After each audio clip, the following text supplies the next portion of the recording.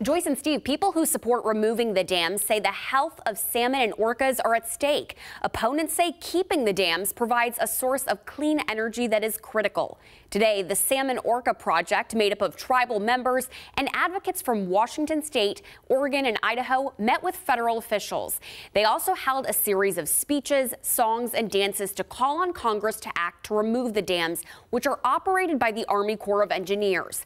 Supporters say removing the dams and restoring the river would increase steelhead, lamprey, and salmon returns, in turn helping southern resident orcas survive. But groups such as Northwest River Partners, which represents community-owned electric utilities and some clean energy, transportation, and agricultural agencies, don't believe data shows removing the dams would necessarily recover salmon, and they say the hydropower produced is essential to fighting climate change.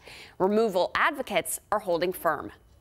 We're trying to get our message out that that this has been an ongoing problem for the last 30 years, and that we feel that that we cannot waste any more time, that action needs to be taken now. So we're hopeful that this Congress, the Senate and the House will hear our concerns and take action, because we can't delay any longer.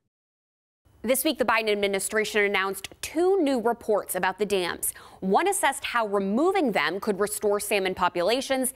The other explored alternatives for producing the power generated by those dams. They stopped short of making a recommendation, but have signaled interest in taking some type of long-term action in the area. Steve?